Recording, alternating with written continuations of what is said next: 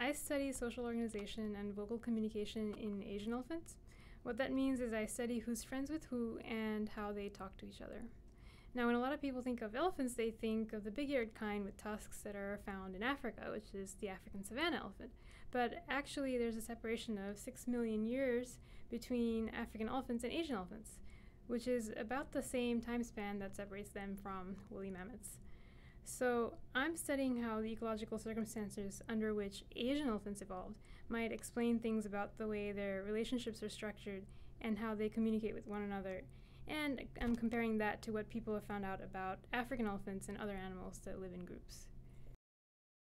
So I work in a national park called Uda Walawe in Sri Lanka, and we've individually identified just over 300 female elephants. On a typical day, we wake up at the crack of dawn and get into the park right when it opens. And we search around until we find a group of elephants, and then we take their pictures, their positions by handheld GPS. We write down all the names of the animals we recognize, and then count all the ones we don't, including calves. Then we start recording the behavior of particular individuals, which is the fun part. So if there's any vocal activity, we take audio and video recordings of that, and then we follow the same group of animals sometimes for hours and hours. Our record actually is 12 hours with the same group.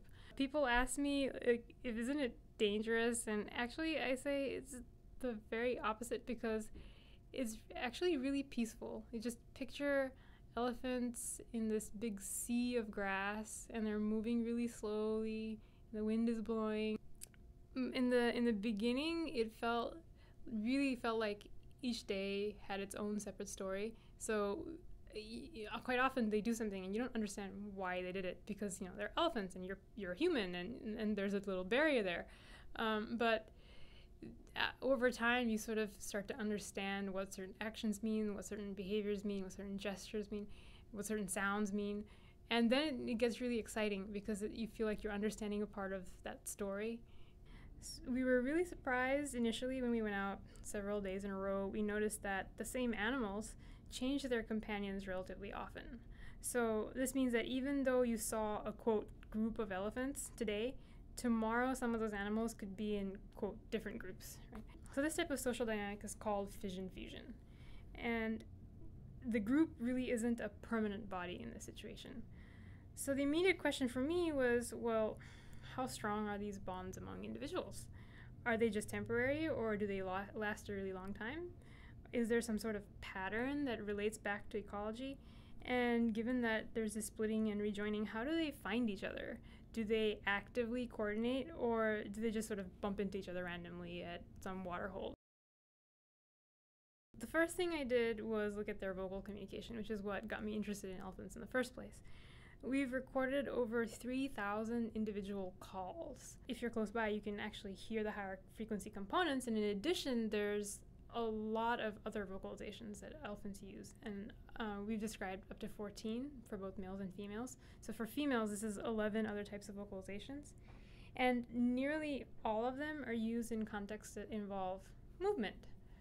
So this suggests that they really are doing something to coordinate with each other, and they're not just randomly bumping into one another. But I've also found that groups are bigger and a lot more coordinated in dry seasons than in wet seasons.